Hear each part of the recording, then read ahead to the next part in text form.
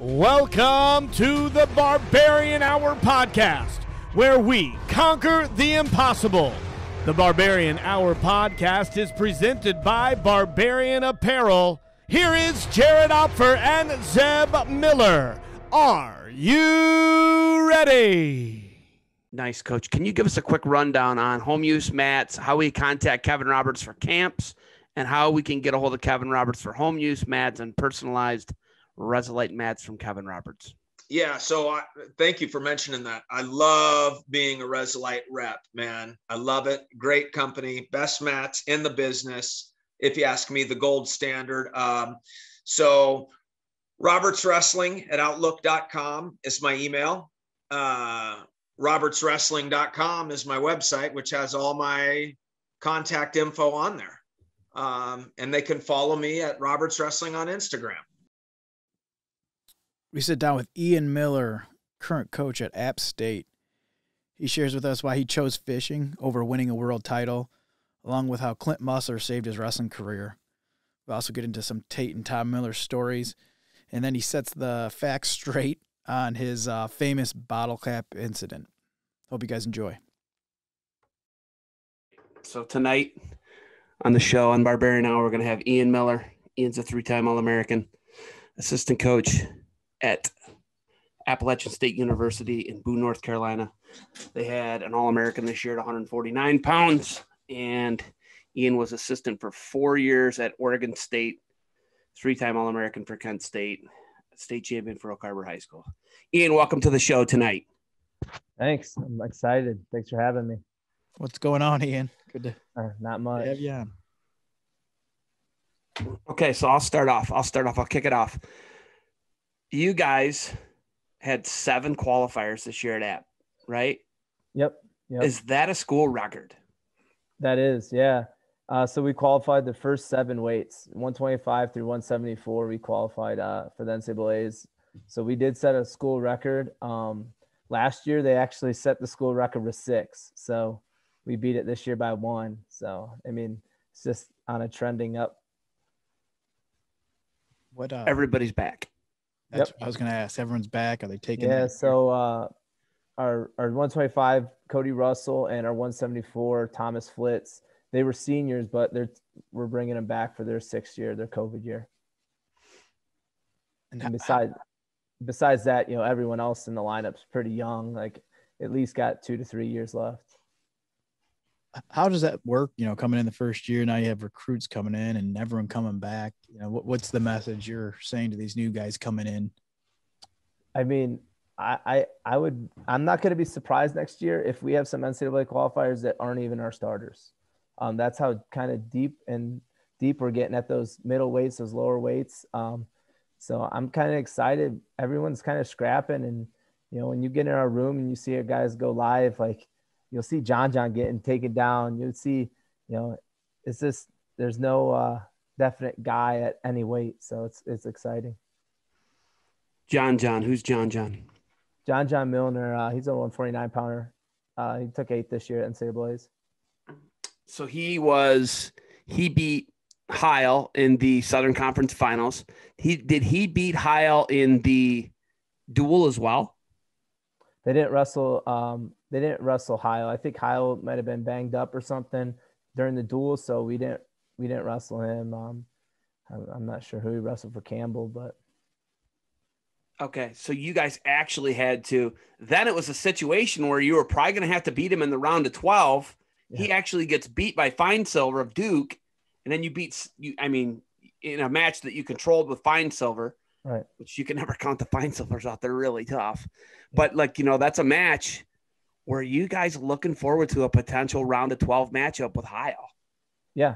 No, I think, I think it was pretty crazy to have that kind of triangle of 3 NC guys that are wrestling down in NC in North Carolina right now, kind of battling for an All-American spot.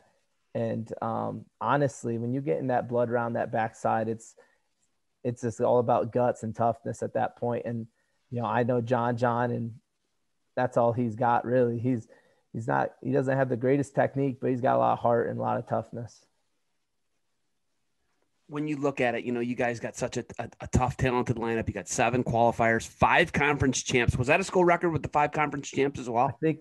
I think 5 tied the record. So it tied it. So you guys just had like an unreal season, and it was this COVID season. What was your testing protocol for Appalachian State? So as soon as kind of we started official practices, I want to say November or late October. As soon as we started that, we were testing 3 times a week. We test on Monday, Wednesday, Friday, and that was kind of the protocol just for our conference. And then if we wanted to wrestle out of conference, we kind of had to do whatever their conference rules were and regulations. So we wrestled NC State out of conference, so we kind of had to do what the ACC's protocols were. But I think wrestling's kind of one of those sports where we're really disciplined anyways when it comes to weight cutting, all that kind of stuff. So it was not that hard for our guys to kind of transition into a testing protocol at all. You mentioned off air, right? You're working towards U23s right now. Who are some of the guys you're taking out there? You're looking to do big things. So we're taking Caleb Smith. He's a 57 kilo. He was our backup 125 pounder to Cody Russell this year. We were just up in Lock Haven. He went undefeated up there. He's just been wrestling tough. He's a great kid, and we're taking him out there. We're taking Sean Carter. He was our 133 NCAA qualifier. We're taking Anthony Burrito. He was a 141 qualifier. I think we're taking obviously John Milner, and then Barrett Blakely. He's gonna wrestle 86 kilograms. He wrestles 184 for us, and then we're gonna take our heavyweight Mike Burchell. So yeah, just kind of a handful of our guys that we're kind of seeing, just been, wrestling really tough and kind of dedicating themselves, and we want to see them do good things out there. Is that up in Ohio again this year? No. Where is it? Nebraska. They well, just last week they let us know it's gonna be in Lincoln, Nebraska. So last minute. No biggie. Yeah. 2 weeks to kind of get flights around and plan this whole trip.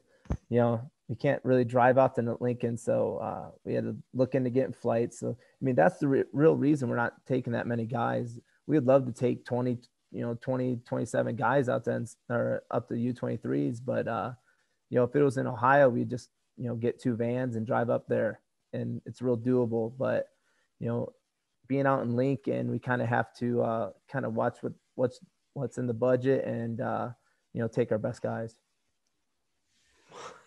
I can't believe that they just announced it, because you told me I think it's going to be in Ohio, and we never knew where it was going to be.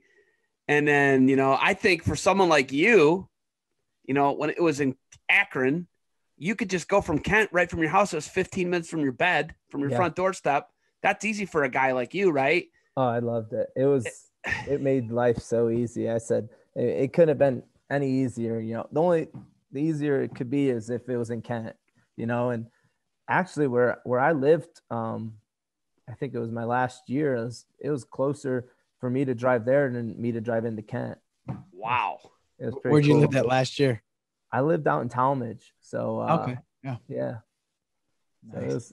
So I loved being able to kind of just go and drive down the road and compete.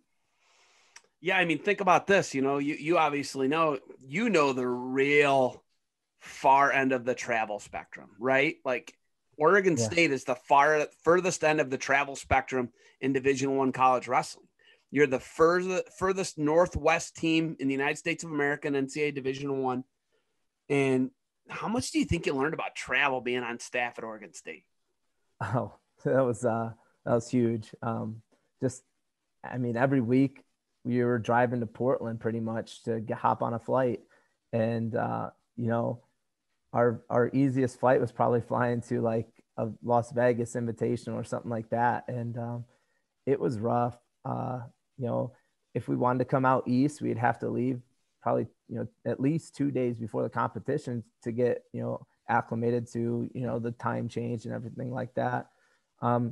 So it definitely made you tough. You getting on those flights and everything. And so it was an experience. I don't miss flying as much. I really like kind of being able to take vans, buses and stuff like that. And maybe only flying once or twice, so. That's complete opposite of our careers. I mean, what did we fly to Reno? Is that about it? We flew to Reno, Northern and then the Illinois, first time I ever flew was to Northern Illinois. right, and maybe drove this second And time. we drove everywhere else. Yeah, like we flew twice at Kent State. Ian, did you guys fly? You flew to NCAAs and you flew to NCAAs, and when we go to Las Vegas, that was the only time we flew. Other than that, we were road warriors in buses. Wow. Wow. So you guys did you ever even bus it to like even Reno TOC from like Corvallis? So when Boise, my first year in 2016, Boise still had a team, and we drove vans to Boise for a dual meet. And then after that, we did take vans down to Reno, to the Reno Tournament Champions. But that was really just me and Taylor Meeks taking a bunch of our red shirts or backups, and it was a 10-hour drive. We'd drive down there the day before, and then we'd weigh in the next day, wrestled all day. Then me and Taylor Meeks would hop in a van at 7:00 at night and drive back to Corvallis 10 hours. Through the Sierra Nevada mountains. Now, I want to tell you this, Ian. You probably went through the Donner Pass near Truckee, near Reno, right? Yeah. You know that's where the people got snowed in and ate one another, right? I had no idea about that, but it did that snow right every there. time we drove through that. Right there where you were, the Lincoln Highway, I believe it is now, where you guys took the pass through. That is where the Donner Party got snowed in late October. And I think like 89 went up and 45 came down. And when they found George Donner, his brain was bashed in, and they took it out, and someone had eaten it. It was his idea, Ian. There was none of that. By that time, all our guys were weighed in and very full. But dude, think about it. Think about the white knuckle driving you did, and it's funny. It was bad. These guys in North Carolina think that those are big mountains, right? Oh, we're up on the mountain. Dude, go out west. It is a different deal. Those Cascades are no joke. Obviously, the Sierra Nevadas, the Rockies, dude, they're massive. And the crazy thing about the Cascades is, and you and I know this, the day that you and I climbed Mount St. Helens, we went from sea level in Portland to the base camp at like 2,000 feet, and we climbed over 6,000 feet to the peak of that. We were at sea level that morning. You guys, you can do that in North Carolina, but the highest mountain you're going to there is, I think, 5,500 feet. We went to like not a big one, 8,300 feet from sea level. And we did it in an hour and a half, right? Yeah, I think probably the tallest one I know around here is Grandfather, and me and Emily and her parents kind of drove to the top of that back in, I want to say October or something like that. So, and that's about probably 30 minutes away from Boone. So yeah, I do like the area around here, but the mountains aren't as big, but the weather is kind of similar. It rains sometimes. It's kind of similar. Speaking of maniacs and the mountains and craziness, recently had Johnny Julius on, and he said one guy he wished he would have saw wrestle more freestyle was you. What's that decision like? When you just make that transition from competing to coaching, what's the thought process? I mean, at the time, my body from college wrestling was really beat up. But I looked into a couple training areas after college. But yeah, my body was just, it had been, 5 years of just, beatings and stuff like that. So, and you didn't cut a ton of weight either, right? It was just, you just had an aggressive style, right? I guess my freshman year I did, cutting down to 49 was pretty tough for me. But after that, going 57 was pretty easy. But yeah, it was just kind of just dings and stuff like that. And my thought process is I just want to kind of feel good once. And so then I got a call from Kevin Roberts and Jim Zaleski, and I was like, man, that was awesome. I went out there with my Uncle Zeb and kind of seen the West Coast and seen Corvallis. And I was like, yeah, sign me up. Let's do it. But yeah, I mean, yeah, do I wish I would have competed? Yes, it's parts of me, but I have bets with my guys. Like John at the beginning of the year says, if I All-American, you got to wrestle in U.S. Open. So now he's kind of cashing in on that. So one of these U.S. Opens, I might have to hop in and get back in. He told me he wanted me to do it this last one. I said, John, I'm going to do it right. I'm not going to just enter it. I'm going to actually train for it. So what would you enter at? 70, 74? What would you enter? I'll go 74 kilograms. Yeah. Speaking of 74 kilos, speaking of it, it keeps coming up in conversation with Jeff Varney and I. He's Ferdin, Tom's youth coach. And he said, hey, do you remember when Ian bombed that guy twice? I'm like, oh, you mean Tyler Caldwell? He's like, yeah, he bombed him twice. He's like, how did Ian do at the Worlds? And I was like, Ian didn't go to the Worlds. He went fishing. And he's like, well, he's like, Caldwell's a world champion, isn't he? I go, yeah, he went in Ian's place and won the world title. Is there any regrets about that? Jeff Varney wanted to know, do you have any regrets about fishing that summer and not going to Russia and winning a world title? No, I mean, no, I don't. I don't really think about it. It was good for Caldwell to go and win a world title for the United States. And not really. If I want to win a world title, I'll go. If I want to win a world title, I'll go train and go win a world title. But I wanted to go fishing. I had a vacation already in the books, and I took it.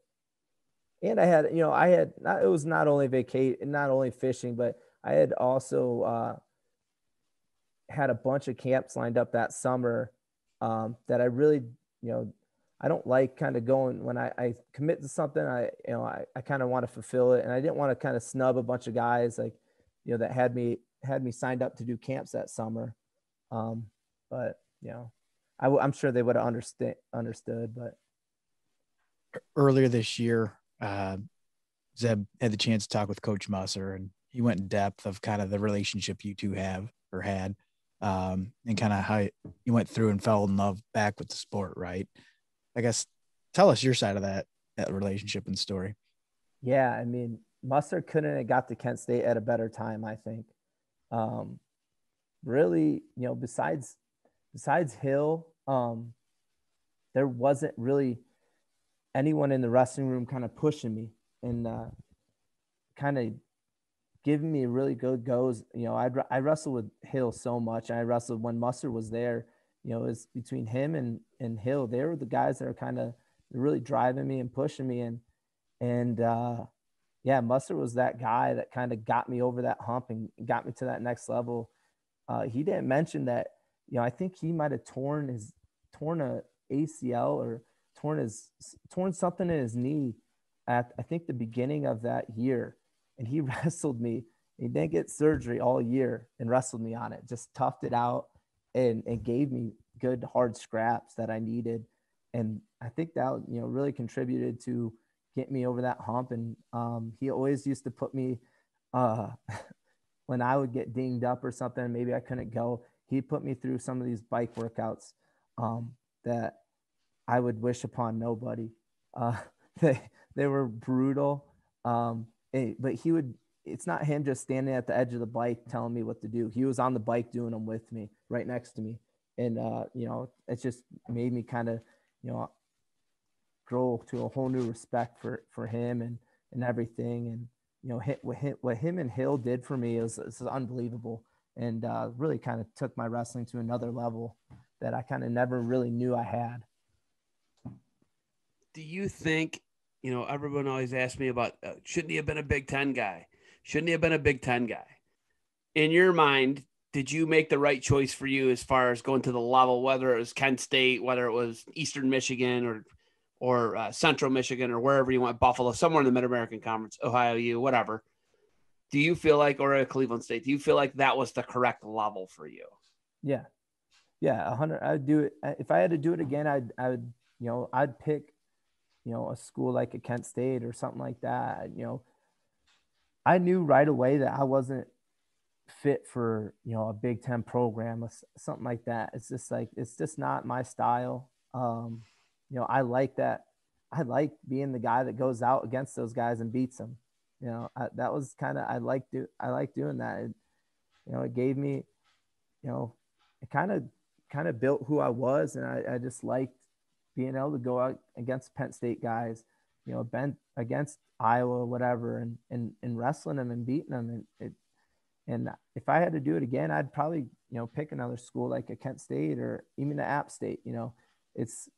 I wanted to kind of show that you don't have to go to Big Ten to be successful and everything like that. And, I think, and also like what people don't understand is Big Ten schedules aren't easy, especially this past year where you would have to wrestle a tri-meet against, you could have a tri-meet against Ohio State. You could be a Purdue and have a tri-meet against Ohio State and Iowa, wrestling back to back. And that's just not, that doesn't sound very fun to me.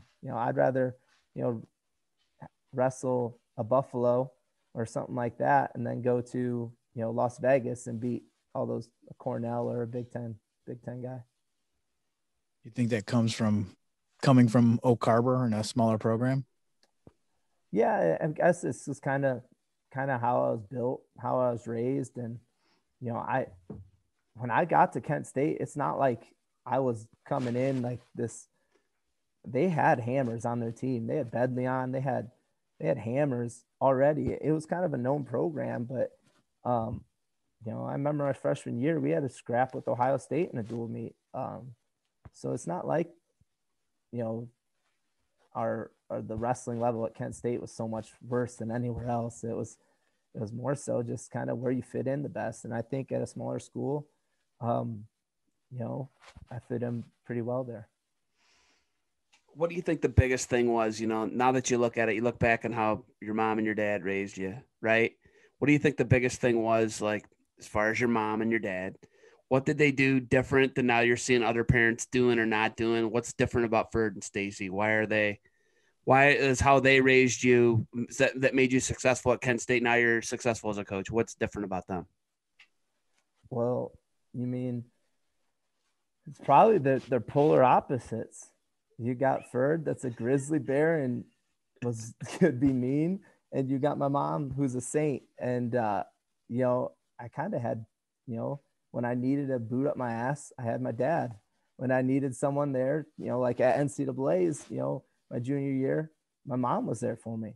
So it was kind of, I kind of had the best of both worlds. I had a guy, that would ride me and drive me really hard. And even if kind of, his training probably wouldn't go very far nowadays. He'd probably get canceled pretty quick. True. That's pretty true. He would get canceled pretty quick. But, I like that. And it kind of, the trainings he did, his Ferd's practices that, kids from even outside of Oak Harbor, kids from, everywhere, Clyde, they knew what Ferd's practices were. It was kind of like a weird, you get to school and I'd be a freshman and all the seniors were coming up to me asking like, what are we doing tonight for Ferd's? Like they were terrified of him. But it was good. And I think, like I said, I think I had best of both worlds. I had, two parents that cared a lot, but they kind of had different perspectives and kind of treated me, how I needed to be treated. In hindsight, Ferd has a super high IQ when it comes to wrestling. When you look at it, Ferd is really, really intelligent and observant, and he understands the warfare, wrestling on the mat. He understands the scrambling. He understands position as good as anybody has ever done. He was obviously pretty high level himself, 2-time state champ, multiple time, like it was S4 U23 All-American, then U20 All-American. So he has a really good understanding of it. In hindsight, he knows a lot about wrestling. Yeah. Oh no, he's still calling me today, and he watches a bunch of duels. He'll watch App State duels. he'll watch if a Kent State duel is on, he'll catch a Kent State duel or any Big Ten duel, and he'll call me and even if I haven't seen the duel, he'll explain matches to me, and I'll know exactly kind of what the situation was because he knows wrestling. Like you said, he's done it. But he still thinks he can get me right now, and I just don't think that's. I had to school him in the pool a couple summers ago. Stop it. So I have to ask, so what's your favorite Ferd or Tom or Zeb or let's throw Tait in there. What's your favorite Miller story? Chad. Don't forget Chad. I don't forget Chad, but no one likes to pick on Chad. I love Chad. Honestly, Chad doesn't have too many stories. I don't know. I guess. Did you catch the stories from Scotty the other night? Yeah. Yeah, I did. I should say. Yeah, I watched those. Those are funny. I think the funniest one that I've ever heard was actually with Zeb. And it was when something happened over at the Kingdom and you knocked Tom down. What's the Kingdom? And he goes, "Oh boy, I'm all right." Yeah. Would you like me to tell this story? You tell the story. You tell it the best. Okay. So he had this little S10 truck that are always wheeling and dealing and buying like garbage vehicles from this guy named John Duzlek. Ian, did you ever go to John Duzlek's? Yes. Yeah. He had a Dumb and Dumber bowl haircut, and he was a Volkswagen mechanic. The guy was a genius. The guy's IQ was off the chart, but he bought and sell Audis, Porsches, and Volkswagens, right? So he worked on a lot of vehicles that just mechanics don't work on, right? So Duzlek sold him a S10. Yeah, there you go, right? The guy who's working on the Volkswagens, right? The Audi guy. So Duzlek sold him this truck. I was driving around Oak Harbor. I was like 21 years old. And I had it. Do you remember a dude named Austin Short? He owns the Buckeye Pit Stop. Anyhow. Okay. Yeah, he's a real piece of work. He's a funny guy, actually. It died at Austin Shorts, and we pushed it into his driveway, and they gave me a ride home, and I got another truck and trailer. I went back and we pushed it on the truck and trailer, and I strapped it down, and I took it home. Well, it was actually the weekend Tait and Amber got married in Gatlinburg, Tennessee. They come home, and he's berating me. He's underneath the hood of it, and you're laughing already. He's underneath the hood of it. And he's wire brushing the terminals of the battery because they were corroded. He's like, "The battery's just corroded, you moron. You need to go back to school." And he's MFing me. He's dropping F-bombs and "You're stupid. You need to go back to school for another 4 years. You know, F this, F that." So like he does this for a couple minutes, and finally I'm like, "Dad, that's enough. Stop it. Don't you tell me what to do, punk out. I made you." And he's like going on this rant about you're a slug and you're dumber than a bag full of hammers and this and that. I go, "Okay, Dad, that's enough." So I body locked him over his arms and his hip popped. Oh, Zeb. And he buckled and fell, and I'm standing over him straddled. Right? So I'm standing over top of him. And immediately I stood up to my dad. I was scared to death of my dad for my whole life. I stood up to him as a 21-year-old man. I got him. And I body locked him and I crunched him and his hip popped. And I'm like, "Oh," and immediately it's like regret, right? I'm like, "Oh, I shouldn't have done that." So I reached down and I'm like, "Dad, let me help you up. I'm sorry. I didn't mean it." He's like, "Oh, I'm fine." And I'm like, "Dad, I didn't mean it."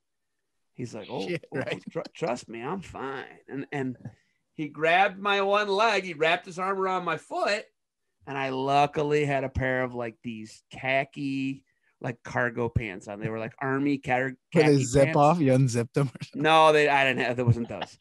These were like sweet Levi ones. Anyhow, he grabs my leg and he turns and he bites the meat of my calf. No way. And I'm like, "Oh, let go. Oh," and I'm screaming and he won't let go. And my mom's yelling.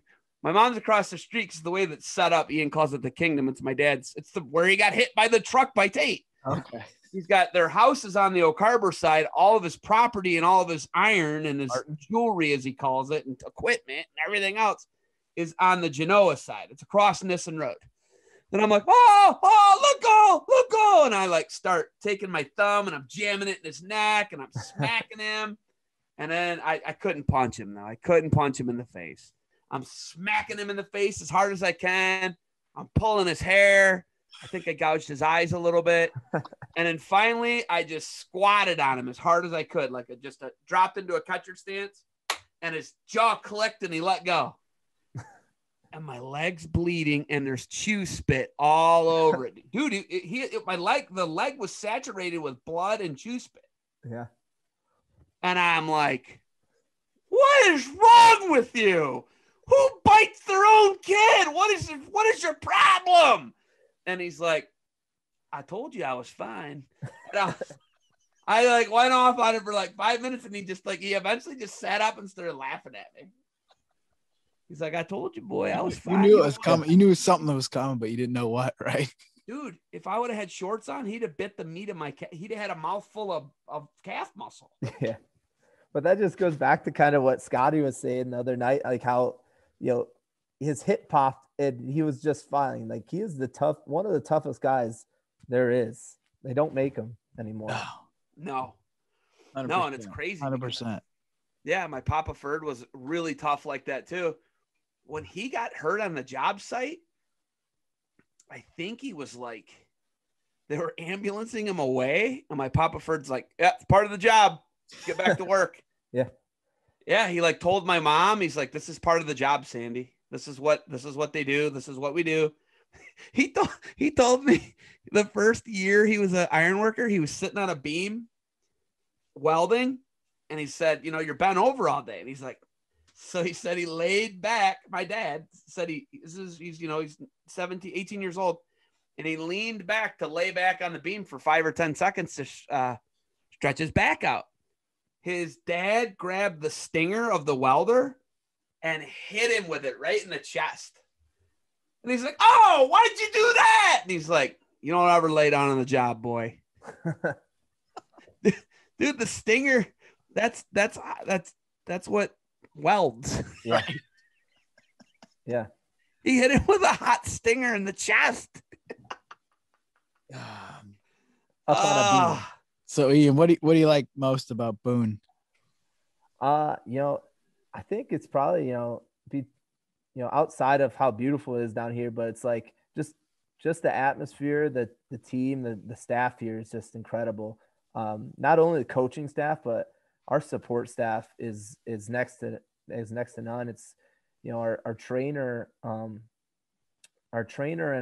our lifting coach, our trainer was a wrestler in Pennsylvania from when he was a little kid all the way up. So he knows a lot about wrestling, and that's really been beneficial when you get a guy dinged up and you have a trainer that kind of knows the sport so well.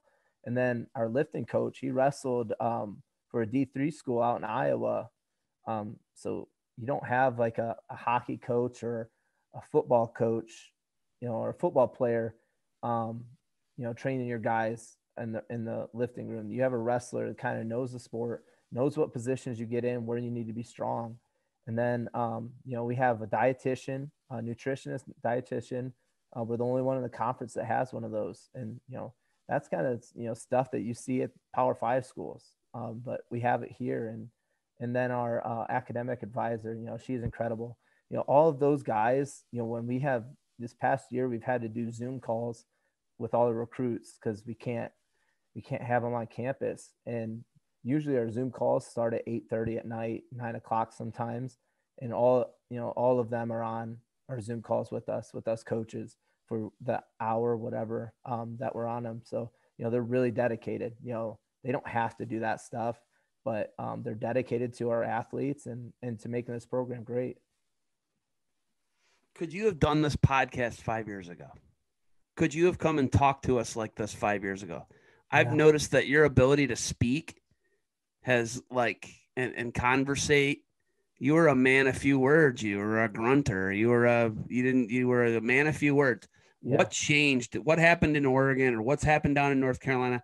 what's happened to your ability to really talk to people, talk about a program, try and sell people on a vision, try and tell people your goals and trying to get them to the next level? Why are you able to talk to people so much differently? Why are you a different person from 5 years ago? When you're a college coach, that's, you're not just in the room training guys, giving them technique and wrestling with them. You're calling recruits, you're talking to parents, you're talking to other high school coaches. So it's just something that could I have done this 5 years ago? Probably not. I probably couldn't have done like an interview 5 years ago. Luckily, Kevin Roberts and Jim didn't really interview me. They just called me and offered me the job. And but between being out in Oregon and having a kind of talk with recruits and talk with parents and stuff like that, it's really kind of helped me a lot. And it really gave me a great foundation when this last summer I had to do a lot of Zoom interviews with a lot of different programs, and it kind of helped me a lot in that aspect too. Being able to kind of be interviewed, it's not an easy thing, and it's nervous, but yeah, I think the sport of wrestling teaches you a lot more than just moves. 100%. Now, so you're all grown up, right? Yeah. You have Wyatt coming to town. What do you say to Wyatt once he commits? Oh, I was pumped. I was on Wyatt. I think I was talking to Wyatt even before I got the job here. I was like, yeah, I knew we were kind of debating kind of coming here and stuff. And I remember going to Oak Harbor, we went and got lunch together. And I was like, man, if I get this job, like, I want you here at App State. Like, I'm going to want you down there. And yeah, getting him is huge. I can't wait to get him down here.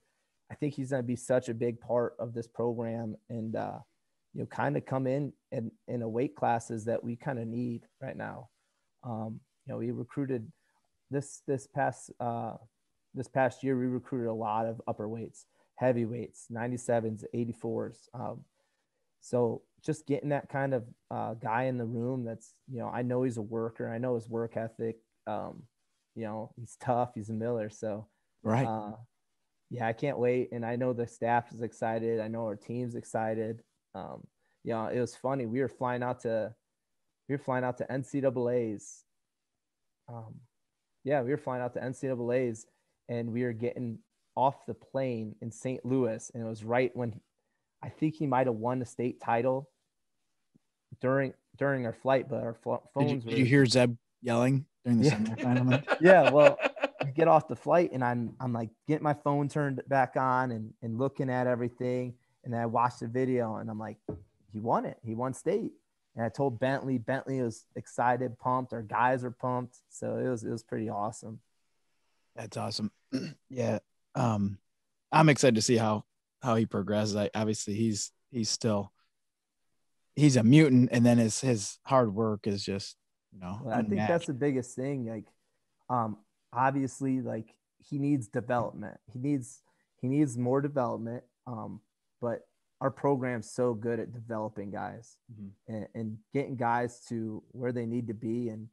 And I think that's going to be a huge part of it. It's just that development process when he comes as a freshman, kind of just learning the blueprint of App State wrestling is kind of going to take him a long way. I remember we're at a tournament before, I believe he even had a varsity match, and we're in the seed meeting with Coach Bergman. He was at the Bellevue Invite, and George's like, yeah, he's the best guy in our room. We're like, all the coaches look, I'm like, he's a freshman. He hasn't even stepped on the mat yet. And George's like, yeah, he's the best guy. He needs to be on a line. Trust me, put him on a line. You don't want to put him in the open draw. And, obviously I knew, what he was capable of, especially if George is speaking to that. Right. And, right. And then here he was, 4 years later, just a man among boys. Right. So right. That's been an awesome feeling for you.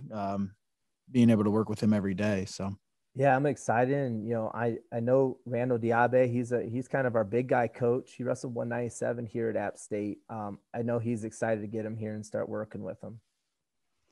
Was there any surprise for you that what he did from Super 32, where I think he was 3-2 or 4-2 at 182. Was there any surprise the jump he made from Super 32 to the state tournament? I don't know, not really, because I wrestled with him over the summer at Burnett's camp. When I was kind of home, I wrestled with him, and I'm like, man, this guy's he's good. He's gonna win state this year. I knew it right when I wrestled him, and he was beating up guys at Burnett's camp that he probably shouldn't have been beaten up, but he was. And I think what happened at Super 32, obviously Super 32 was pretty loaded this year because people were panicking. It was really the only big tournament. You weren't going to have Ironman. I think people were, so it was probably one of the more tough years of Super 32. And I just don't think he had, the training leading up to it. He didn't. I texted him. I said, hey, you need to be getting over to Burnett's. I knew Scotty was kind of having some practices, but that was before. I don't think O'Carver was really having anything at the time. And so I think like maybe a week and a half before Super 32 or 2 weeks, he started going over to Scotty's kind of regularly.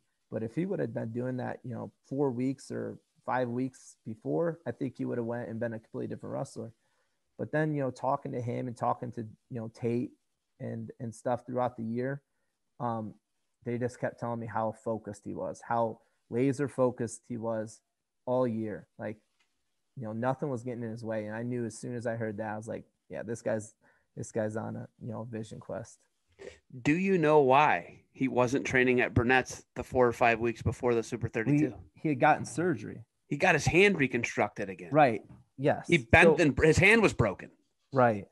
So that's wild. Yeah, I met with him because there was something with his hand where it was kind of overlapping or something. They had to go in and re-break. He broke the plate. He broke the plate in it. He bent and broke the plate. Right. So they had to re-break it. And then I think the only thing he was really doing was running. He was able to kind of get back running. And then when he was able to get on the mat, when he was cleared and stuff, then he hopped over to Burnett's. But that's what I mean. Like I don't think he was in wrestling shape. You right. could be in running shape and not be in wrestling shape. Yes, I know. I found that out tonight. I wrestled tonight with a 220-pound kid, and it was I just don't come out of a stance, and I cheat, like just let him shoot and spin behind. But like, it's totally a different thing. Like you're saying, like grabbing a hold and someone and struggling with them, it's the hardest thing you can do on the planet. Yeah. Everybody knows that as a combat sport person. Are you guys concerned at all with durability issues? People are going to be going after his hand. And is there durability issues that you guys are concerned with Wyatt? No. I mean, no. Why? If guys go after his hand, that's fine. He'll learn to deal with it. I'm sure guys will. And it's just a sport. A guy cuts his head open and gets it wrapped. If you're a good wrestler, you're going after that wrap.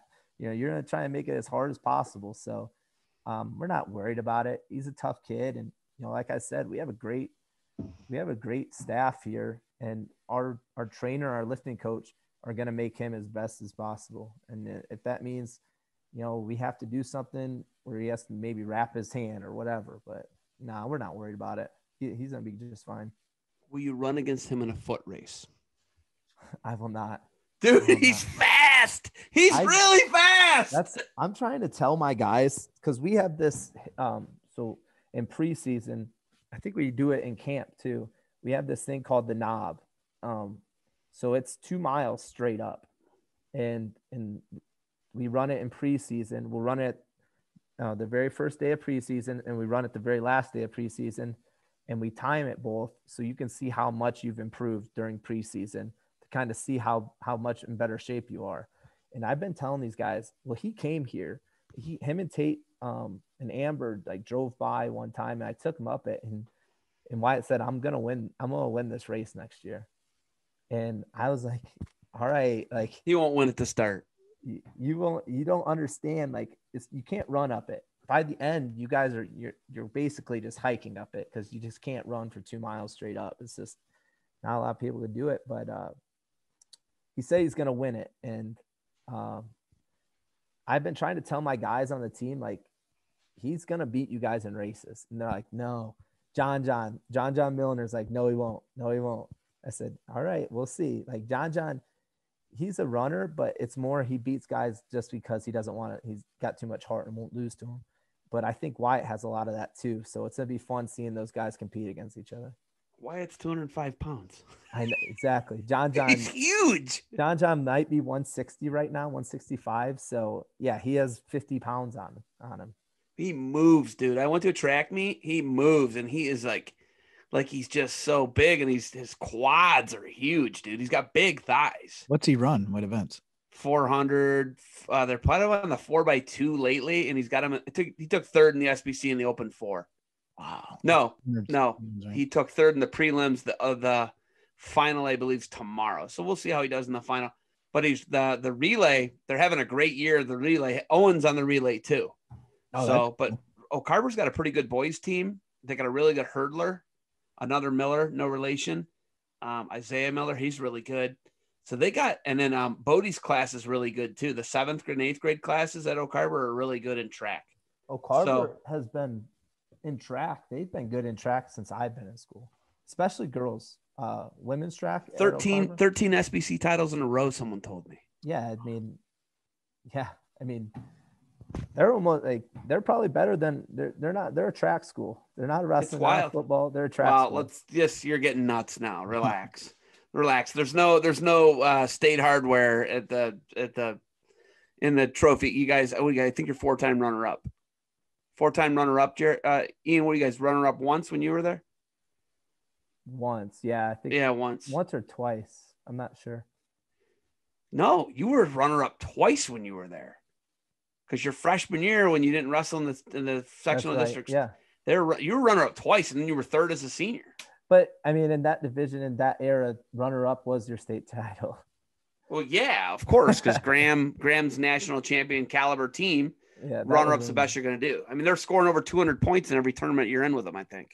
Yeah, that was when they were winning Ironmans, everything. So they're number 1 pound for pound team in the country. Yeah, they were national champs in that era. You're correct. In 08, your freshman year, they were the national champs. In 09, they were national champs too with David Taylor. Yeah. Ian, so you took a loss as a senior in the state finals. Mm-hmm. Do you think it helped? Did it help you or hurt you? At the time, it hurt. It hurt me at the time. But, that loss, honestly, what kids can't really get over is once you get to college, your high school career does not matter at all. It really doesn't mean anything. I honestly never even think about that match anymore. And, it was my fault. It should have never been that close of a match. But yeah, I don't think that never even phases me anymore. I don't think it hurt me at all. If anything, it helped me just be a better, train harder. And yeah, that hurt at the time, but it didn't stay with me very long. Rearview mirror. I love it. Short memory. I love it. So you need the story of your red shirt year with the bottle cap. Okay. So I'm just going to get the bottle cap, the whole bottle cap story out there. So no one's confused about what happened. So my freshman year, I go home. You had a guy at Oregon State though. I thought you were just straight up eating beer bottles. Right. So yes. So the story is that I'm this wild party animal that eats beer bottles and swallows caps, and the cap got stuck in my esophagus. That's not the true story of it. It actually is a lot lamer than that. But so going back to my freshman year, I go home for Christmas break. I'm home for Christmas break. I go over to Connor Witt's house, and we're sitting down in the living room, and we start drinking some beer, and it's just us two. So, me and Connor, we like to play games when we drink. So we make up this game where we both have a red Solo cup, and we're sitting about 5 feet apart. And we're if you make the beer bottle cap in the cup, you have to drink whatever in the cup. So we're doing this back and forth, and I don't know how many, we got a couple beers in. Well, he makes it in my cup one time. I think Keith Witt was there too, but he wasn't playing with us. And Connor makes it in my cup, and I just take my cup and I and I was catching it, the beer bottle cap in my mouth and taking it out and throwing it. Well, this time it all just went down all at once. And I felt it. I knew it went in there. But it was kind of too far down my throat to kind of get it back up. And I was like, I told Connor, I was like, man, like I have to swallow this. And so I swallowed it. I thought it was good. I thought it was down in my belly. And I was like, well, whatever happens, happens now. And then I forgot about it. I went to bed. I forgot about it. And now fast forward to my sophomore year, I'm wrestling at the Cleveland State Open. And that was, is that right before Christmas or right after Christmas? Right before Christmas. So it's right before Christmas. I'm wrestling at the Cleveland State Open. Jed Moore, who was an All-American that year. Yeah, I beat him, right? Yeah, you beat him earlier in the day. I beat him and then Pelton from Notre Dame College, the Bellevue guy, beat you in the semifinals. Right. So then I have Jed Moore again in the consies. Is that the Open you wrestled in, Zeb? No, that wasn't the same year. I'd wrestled the year before. But so then I'm wrestling, and I remember I picked down and I stand up, and Jed Moore mat returns me, and he mat returns me hard. I hit hard, and he ends up beating me in that match. And something just it jolted me. Something didn't feel right. You landed on his forearm. Right. Yeah. Like he almost gave me like a Heimlich. And so we go home. Like I said, I was living with Kilgore. We were roommates, but we were living at Zeb's house. We were renting rooms at his house. And I'm going, I just go to sleep, or we get back. It's late. I go to sleep. I'm not feeling quite right, but I didn't think anything of it. And I wake up in the middle of the night, and I thought I was having a heart attack.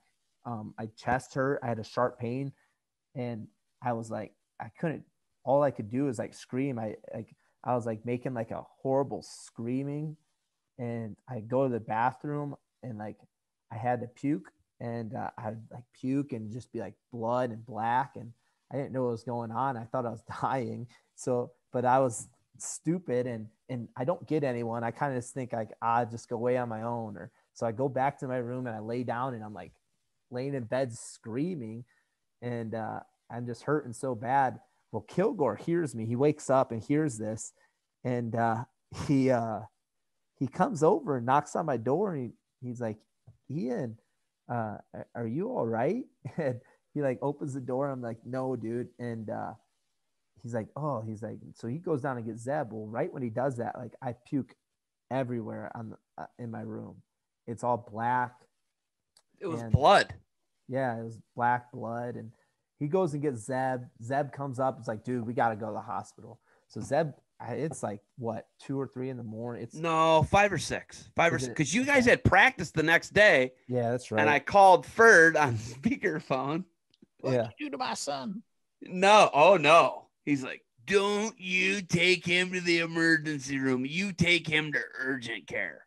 We pulled into urgent care, and luckily it was closed. And we pulled into the Robinson Memorial Hospital in Ravenna, and there were no cars, literally no cars in the parking lot. Remember that, Ian? Yeah. Yeah. And I walk in, and they're like, take it like, what's wrong with you? I was like, I don't know. Like my chest hurts. I feel like I'm having a heart attack. And it was sharp pain. It would like it would like surge, wouldn't it? You were like, oh well, like every 10 seconds it feels like I'm getting like it would, but it would like throb, right? Yeah. It was the sharpest pain in my chest. And so they get me back there. They get x-rays on me, and they come out, and the doctor, I think, asked Zeb, like, pulled me out into the hallway. Was he partying last night? And Zeb's like, no, he was at a wrestle. He wrestled yesterday. Like, he wasn't out partying. He was home. And he's like, well, he's got a beer bottle cap stuck in his esophagus. And he holds the slide up, and he points to it with his pen. He's like, he's got a beer bottle lodged in his esophagus. Yeah. Holy crap. I'm like, oh, what do I got to do? And he's like, oh, there's nothing you can do. Yeah. We have to transport him to Akron General, and we have to get this out. He's going to have an emergency surgery. I'm like, what? Yeah. Yeah. So I think by then my mom was there. No, And your mom was on the phone with me. did she meet us in Akron? She met you in Akron, and they were Okay. like, yeah, because I would have had to follow the ambulance. I took all your clothes because they put you in a gown, and I had to put all your clothes in like these plastic bags, and they had to ride with you. Yeah. Yeah. It was crazy. That's nuts. So I remember So they transported him. Yeah. So then we got transported over to Akron, and next thing I know, they're pulling the beer bottle. They went down and they're able to pull it back out. And yeah, I think I have the beer bottle to this day. I gave it to you in that plastic cup. It's all I still have it. It's rusty, Jared. Yeah. Oh my It's god. rusty. Jared, he Yeah. won the University Nationals With with that thing in his throat. He was the MAC Freshman of the Year, MAC champ with that thing in his throat. Yeah. So I wrestled with it all the rest of my freshman year. When he spiked Cam Tassari on his head, I believe he had that in his throat. Yeah. Yeah, How wild is that? That's crazy. I know. Holy cow. So it was lodged in there. Didn't even know it. Could No. breathe fine. I mean, nothing. I mean, I didn't know any different. I thought I Right. never even thought about it. So yeah, it was stuck in my esophagus for just about a year. Ian, you might be tough too. Yeah, it's You might be it's Tom crazy. Miller, caveman tough. Yeah, and then so I think well, Keith was still on the team at the time, and Keith heard about it, and he told Connor, and I get a call from Connor, and Connor is like, man, he's like, I almost killed you. Like, I'm so sorry. Like, I'm like, dude, we didn't know. We were just having a good time. Like, it's no one's fault but my own, like my own dumb fault. But So then Periano, I called Periano up because Periano was running the Midlands, and I was like, hey man, we're gonna have to scratch Ian. Man, are you sure? I'm like, yeah, he's got a real likelihood that he's gonna get pneumonia. Because wasn't that what they told you were gonna get pneumonia? yeah. Well, and then after like 3 or 4 days, it's not Christmas yet, and Midlands is right after that. And I was like, we're gonna go. Yeah. And I hit Ian up. He's like, yeah, I can go. Let's go. Yeah. Hill went out. I think Small went with us. Yeah, I went. I coached you, and You're in the corner, right, Zeb? I was in the corner for Kilgore's I remember. for Kilgore's Midlands title, and then Ian took sixth yeah. because Ian didn't show up for 5th and 6th. Yeah, you're right. And I Ian made the wrestled- quarterfinals, and he lost to Jesse Dong, and then Peppelman from Harvard, I think, stepped on the mat and then forfeited to you. And then you had what's his name? You beat somebody else, and then he lost. I wrestled to Taylor Walsh. Yeah. Taylor Walsh. And I was like, Ian, don't engage him at all on the mat. And Ian was taking him down, and they were the easy. Ian, I could have taken him down. Would you agree with that? He's an Indiana guy, right? Yeah. Yeah, Indiana. It's like that tricky, and then he threw me on my head. And then he pinned Ian. Threw me on my head, pinned me. I've had But he was that baiting happen. Yeah. Yeah, exactly. Ian was getting these like super clean takedowns, like the flying bandini, boot scoots, inside trips. And then the dude set the trap. He set the trap. They got into a hip-to-hip scramble, and the guy just like stepped over him and pinned him. Yeah. Yeah. Oh, that's so wild. That's that was kind of like the blueprint to beating me is kind of set the trap. Yeah, set a trap, and I bit every time. It was great. I remember Marino, the Northern Colorado coach, at U23s or universities at the time. I was wrestling him, and I was like a point or two from teching him. Mike Morano. Yeah, and then he lateral drops me. Yeah, you were a point away from tacking him, and he lateral dropped. I go over under with him with 2 points. I need a takedown. I go over under. He lateral drops me and pins me. Mike Morano, I love it. I love it. I was so mad. Kind of like Tait in So the mad. finals, right? I love giving Tait crap about that. Yeah. Hey, Ian, walk us through the Real Budo situation. What you recall of it, and what happened, and the whole situation. So what's that, quarters? It was the 2015 157-pound quarterfinals NCAA D1 tournament. Ian Miller versus Brian Rebuto of Cornell. Ian Miller, Kent State, Brian Rebuto, Cornell. Yeah, so I remember wrestling. I remember going out there, and I just start getting a bunch of takedowns. I'm wrestling. I know I'm winning pretty good, and then he starts kind of I like hit a wall and he starts kind of chipping away and getting back into the match. And then I remember it was getting close to the end. And I looked at the scoreboard and I did it. I would do like the kind of run all the scenarios through my head. Like, you know, even if he takes me down, I know he has to cut me and I'll get my point and I'll still be up like a couple points. And I have riding time, I think. And so he gets a takedown. Well, he doesn't cut me right away. We're on the edge. And then he does cut me and we get back to my feet and he takes me down again. And I knew after he takes me down that second time, I said, I knew I should still be up one. I think there was like a couple seconds on the clock. And then time runs out and I look and it says our score is tied. And I'm just like, something's not right. Like, that's not right. Like, and then I was just like, man, did I screw up the math in my head because I could run, like, you know, that's one thing. Like I suck at math. I'm not great at math, but when it comes to kind of like knowing situations in wrestling, for some reason, I can run like all the scenarios through my head and what I need and where I'm at. It's kind of just, you know, something I have. And I was like, no, I was for sure I knew I was up 1 point when the match ended, but it showed it was tied. And I think we tried challenging or something. I think, but the ref told Jimmy and told Hill to sit down. Like the score's right. The score's right. And I think that was before challenges. I don't think there was challenges at that time. No, you could do the flag. You could raise the flag. Yes. Yeah. And, but they never raised the flag. We never, but I know Jimmy and Hill both went towards the table. I do know that. And the ref, and I know the ref pretty well. I see him at every tournament I go to. He goes, you know, sit down. The score's right. You know, let's go back to the center. We got overtime. They go into overtime, and I don't know what happens. He gets in a front headlock or situation, gets a goal behind on me and wins or something, and it just sucks. And then I walk off the mat, and I was tired, and I remember going back underneath. Hill was with me.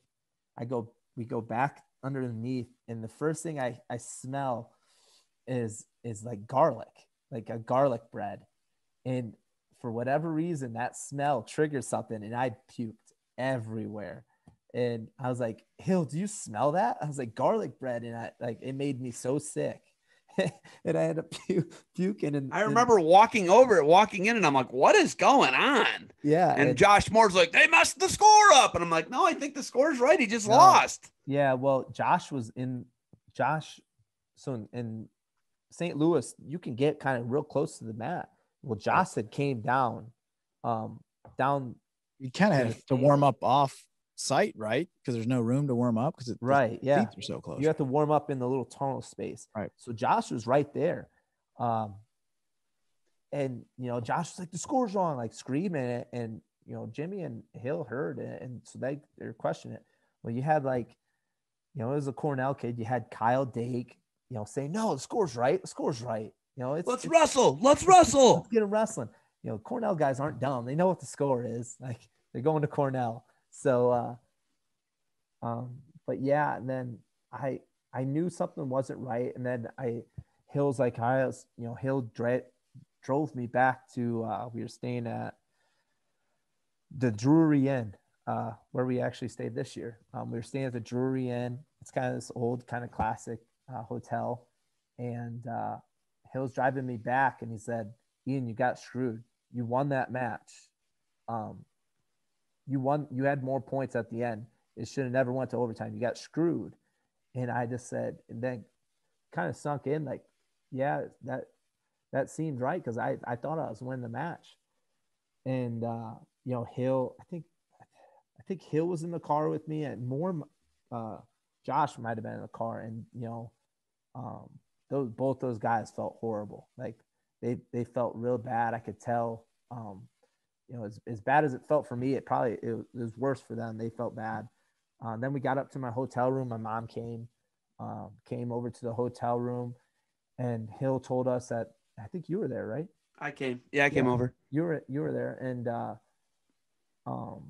Hill tells us that they're having a meeting. The NCAA was meeting, and they're gonna, you know, kind of go over what what they're going to do moving forward.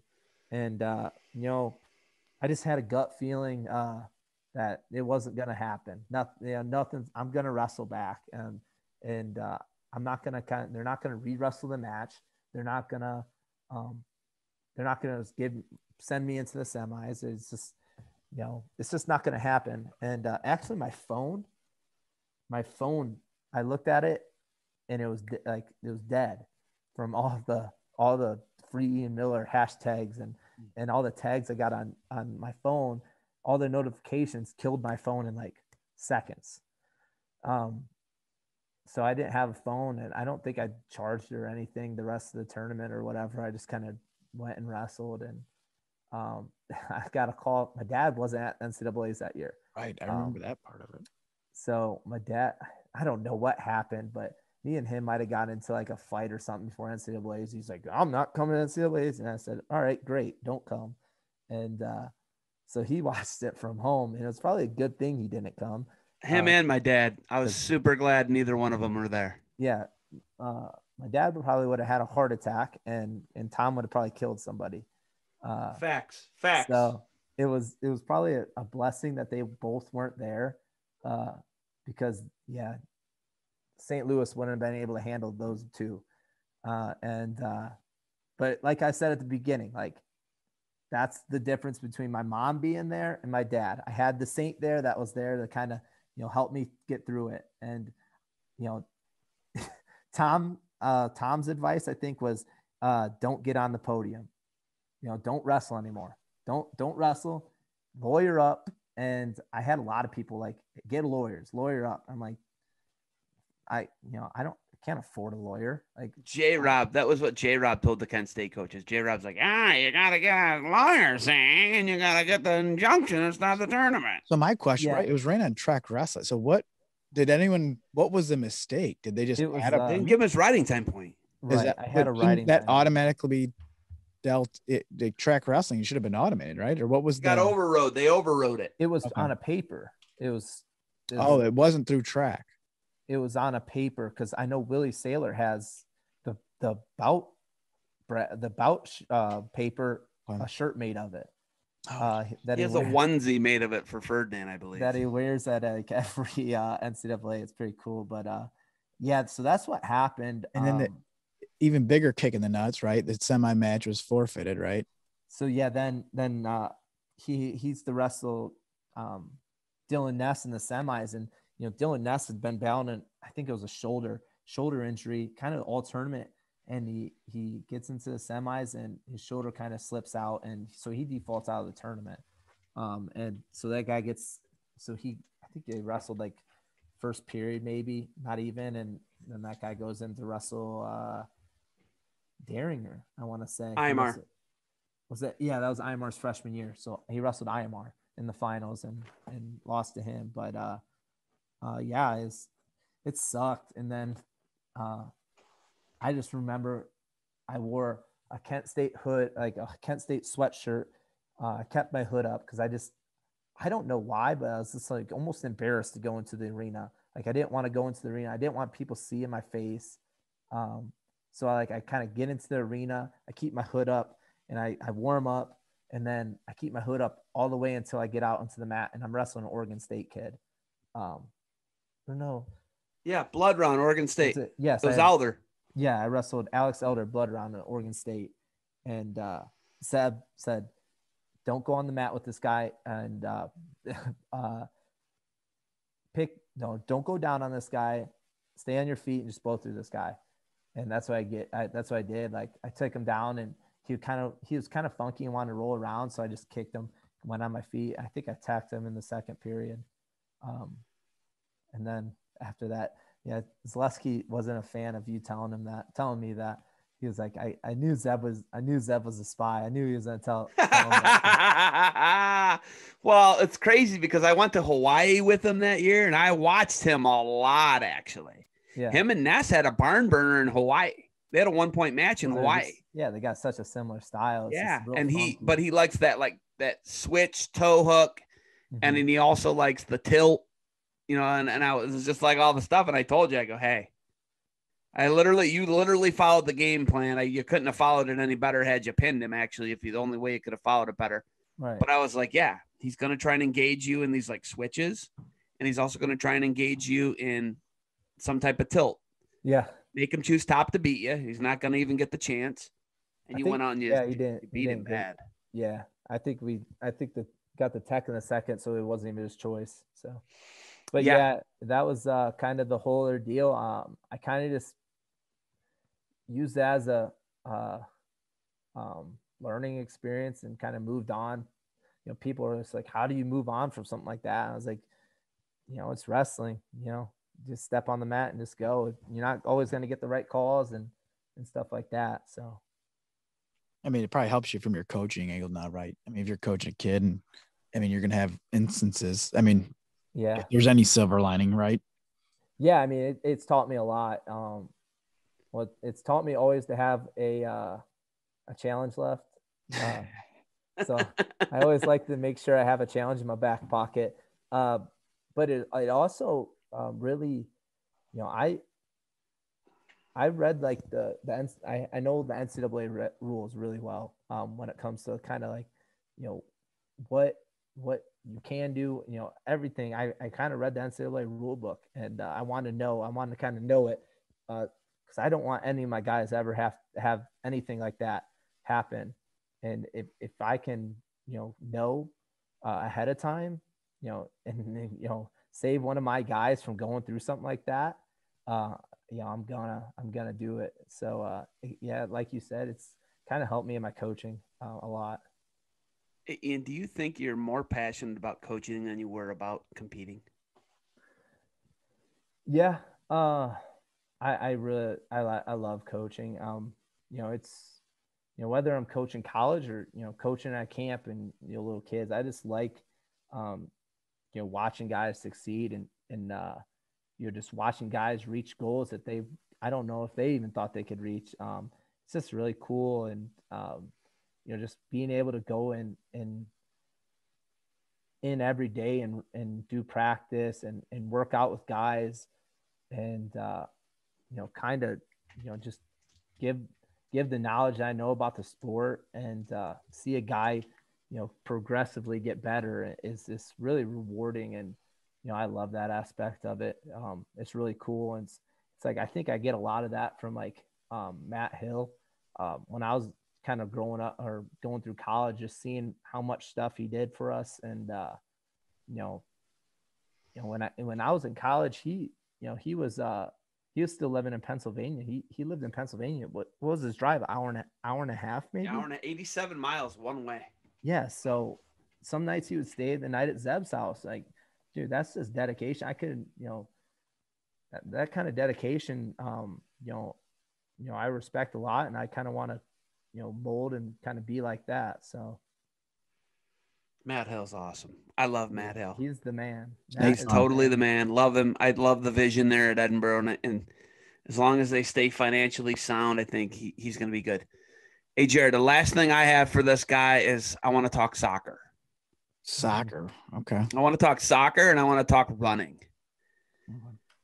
When he was a little kid, him and I would go run down this like country road where there's no houses. Yeah. And well, you were training me to beat Eric. Yes. You wanted me to beat Eric because Eric, we did like runs at Burnett's camp. So you were training me to beat him. And you didn't listen though. Well, here's the thing. It all goes back to, you know, taking the trap.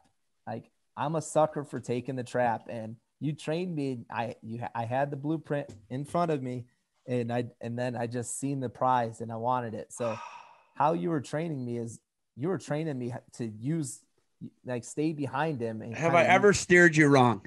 No, but hey, Ian, go up to 145. You're gonna win state this year. Okay. Yeah. Tex Falls, the guys stay fun. Hey, Ian, make sure you stay away from like the switch with Alex Elder, and don't let him get you in the tilts. Don't go down, make him choose top. Okay, that worked out. Okay, go ahead with the Eric Burnett. Go ahead. So you come to me and you're like, I think you can beat Eric in this run. No one beats Eric at camp. Like, you can beat him, and this is how you're gonna do it. So we go out running. You're like, you stay behind me, and I'll tell you when to turn it on. It was like right at the end. I think it was like, what, 200 yards left? Yeah, 200-300 yards because you would have done it. Yeah. And so I'm like, all right, so we do this. We're training. I'm kind of staying behind you, using you as my block, the wind block. And he's like, this is how you're going to beat him. You're going to use Eric as a wind block. And then when there's 200 to 300 yards left, you're going to pass him, and he's going to try and run with you, and you're going to blow him out of the water. And so I was like, all right. So I get to camp, and we go on the run, and I'm doing it for a little bit, and he's just running like too slow. And it's just like, it's bothering me. And so I'm just like, I can beat him now. And so there's like probably a half mile left, and I'm just like, I'm gone. And it was back by like, there's farms, there's like a big white barn. And so I pass him, and I get to the turnaround spot, and I'm on my way back, and I'm like, I'm crushing, I'm killing. Like, I see where he is. I'm like, he's not even to the turnaround spot. Like, I got this. So I'm running, and I can see the old LaGrange barn, and I see it. And then I look back, and Eric's coming, and I'm like, oh no. And I'm trying, but my legs just wouldn't go any faster. And he's just gaining. And then he passes me there's probably 100 yards left. He passes me and just beats me. And Zeb's there. What are you doing? Yeah. And he knew right then that I didn't follow the blueprint at all. And I just, yep. I don't think I gave you too much on that one, though. I think I let it go. I mean, I was. If I would have stuck to it, I would have won. I would have beat him. You would have crushed him. I know. It wouldn't have been close. You'd have humiliated him, and he would have been so mad, dude. Let's run again. Hey, we're going again tomorrow, Ian. He'd have changed the whole structure of the camp. Oh, yes. Okay. My last thing, and then we're on the Barbarian 2 hour, right? We're on double overtime now. Yeah. Double overtime here, Ian. Why did you play soccer, and how did it go for you? So I played soccer since I was little. I got in soccer when I was a little boy. When I was going to Greytown, I was on a Greytown soccer team, and I don't know. I just actually my sister played soccer first, and I'd always have to go watch her games, and I wasn't in soccer yet. And then my mom signed me up for soccer, and I kind of just liked the sport of it. And then I think I played until junior high. Till sixth grade, I played soccer. And we were kind of on the same group of kids. It wasn't like any of my wrestling buddies. They weren't on the team. It was like these soccer kids that played, and I was really close with all of them. And we were pretty good for being young. And so I got to sixth grade, and I was around Connor. We were in junior high. I was with Connor, Jake, all those guys, and they're playing football. So I was like, I'm going to play football. So I go and play football for a couple of years. And then I get into high school, and I wasn't playing. I was too small to play. I was a 119 pounder. I wasn't playing football in high school. And Connor and those guys didn't play either at the start of high school. And so I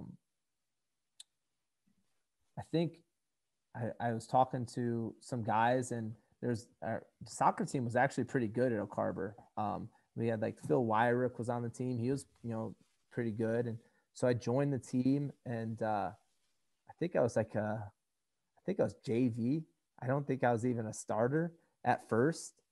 And so I was JV, and I was playing soccer as JV. And then all of a sudden I kind of got moved up to varsity, and Drew Stone played soccer with me.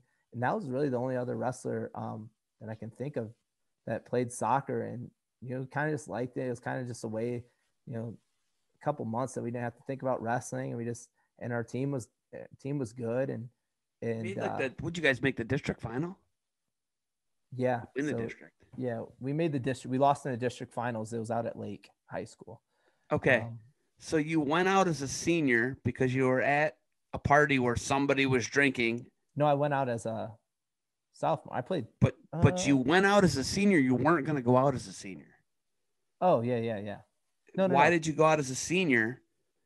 And what happened? Why did you go out? And how did the season go? So when I was a senior, I was a sophomore because that was when we went out to Oregon. Yes. Well, and then the football coach is like, yeah, you're never going to play. Yeah. So You're never going to play. I was really considering playing football, because the football coach always wanted me to. And so I was like, all right, I'll play football. But I was like, I'm going out to the West Coast, my uncle, and we're going to kind of see some colleges and wrestle. And he's like, no, you got to be here for whatever summer football camp or whatever it was. I'm like, I'm going to miss that week. I think it was like a week I was a miss of lifting and football. And he's like, no. And I was like, all right, I'm not going to play. I'll play soccer. So I played soccer instead. What was the year that you went out because you didn't want to have to sit for the Ironman? So that was my sophomore year. That was your sophomore year. Yeah. So, dude, didn't you lead the team in goals as a senior? No. Yeah, maybe as a senior, but I know as a sophomore, I was like Phil Wyrick was one of the top kids in the state with goals, and I was maybe like third or fourth in the state with goals. Wow. And you just kind of went out. Yeah, I just kind of showed up. He was first team all state. The beautiful thing is you were the best guy in the team as a senior, and he wasn't all league. Yeah. Yeah, never got all league or anything. I went to a game. He threw a soccer ball 50 yards from a flip. Yep. Oh, that's awesome. I do like that cartwheel. Well, I think I seen a video of someone do it, and I was just like, yeah, I want to try this. So I tried it, and it worked. Dude, you threw it really far. I couldn't believe it. Yeah, I could throw it from the sideline almost into the goal. Jesus. Yeah. I love it. It's the greatest thing ever. Just did it like and hey, in the game. Didn't even try it before that, right? Just said that's right here, right? Yeah. He went to a game and he got a breakaway and he broke like 3 dudes' ankles and he just like scored a goal. I videoed one of your games and I was like, oh my God, dude, you were really good at soccer. Like really good. I couldn't believe it helped with footwork, and it, I kind of like the fact that you could break guys, like kind of make guys look silly. I like that aspect of, even when I'm wrestling, I kind of like, I hit a boot scoot so smooth and just makes the guy look silly. I really like that. And that's I like that in soccer too. Like you hit such a nice move on a guy in soccer, you can make him fall down or something like that. Kind of like the same, like a basketball player kind of breaking a guy's ankle, like stuff like that. I really like, I don't know. You're good at it. Stuff. You're good at it. Yeah. So love it. I love it. Okay, Jared, you got anything else for him? No, thanks, man. I appreciate your time, man. It's fun. Can you hit us with the promotion code real quick, Jared? Yeah, that's barbarianapparel.com/BA hour. And that's a singlet deal. I think it's $40 for 10, and you order more than 10. I think it's 35. Off the top of my head, I don't have it, but singlet deals. People are ordering right now for next year, trying to get those orders in before next season and get the gear squared away. So yeah, definitely. I think I'm actually we're looking into get some RTC singlets through BA. Yeah, awesome, perfect. Yeah. Check that link out, man. Check that link out. Yes, sir. Yes, sir. What's Uncle Zeb hook you up with any BA gear that you like? Any? Oh yeah, I just wore that BA American flag that I got at Burnett's camp over the summer. Did I give that to you? Yeah. Oh yeah, that's a sweet long sleeve. He gave you in the big A. Heavy. That's American flag. That's a cool shirt, actually. It's like that old school material where it's like kind of a heavier, thicker. Yes, that's a really cool shirt, actually. Yeah, I did hook you up. Hey, we got to get you some Ohio swag. We got to get you some stickers and some Barbarian Hour. I got one of the OG Ohio t-shirts still. Do you? Let me see. You wore that when we were chasing waterfalls at I still have that. I just wore that the other day, and it still fits me somehow. That's awesome. It's like one of those shirts. What do you weigh? What do you weigh? 170 pounds? What do you weigh? I weigh 175. You weigh 175? Yeah. So after a workout, I'll probably be 170. I'm 255. Yeah, I mean, still running, right, Zim? You run? Yeah, I ran yesterday, and then I wrestled today. I wrestled like 20 minutes today, like a moron. Jeez. Like sometimes I'll have to go 3 times in one day because these guys just like, hey, will you go with me? And I don't know why it is. I just can't tell anyone no. I can't say no. How's your body? It's good. It's good. Great. Yeah. He's still young, Zim. Come on. Yeah, it's true. Ian, what are you, 29? 29. Yeah. You'll be 30 January. Ian's a New Year's Day baby. January 1st. Yeah, I hit 30. So I'm gonna try and Big get all. 3-0's coming in. Troy You know just It's next. Cheeks better just- shape than me is John Mark. John Mark's a freak. John Mark's in better shape than I am. just That's scary, wild. isn't it? He wrestles hard still. That's I hope I crazy. can wrestle as long. Don't push. Hey, Ian, remember the guy, the old man passed us on Mount St. Helens? Yes. And you got He was- mad and he like said something snarky to us and you're like, I'm going to beat him. Yeah. So then you ran up the mountain and crushed him. Yeah. And then had to He was wait. like- He had to wait for 2 hours by himself. And then down too. Yeah, down. Had to He wait. crushed me. Well, Yeah. you were at the top waiting for me. You beat me about what, half hour to the top? Yeah. But then like you ran down the mountain. So he beat me down the mountain by an hour and a half. Just so you could beat that guy. And the car was locked when I got And the to it. car was locked. And there's like moose and bears and all types of stuff. Mhm. Real thing. It was a cherished memory. So Ian, thank you Cool. for coming on the Barbarian 2-hour, multiple overtimes. We appreciate it. Jared, Yeah. are we good? Thanks, guys. Yeah. Thank you. Visit our friend Teague Moore, the wrestling consultant, on Facebook or thewrestlingconsultant.com. Use code BAHour for a free 15 minutes.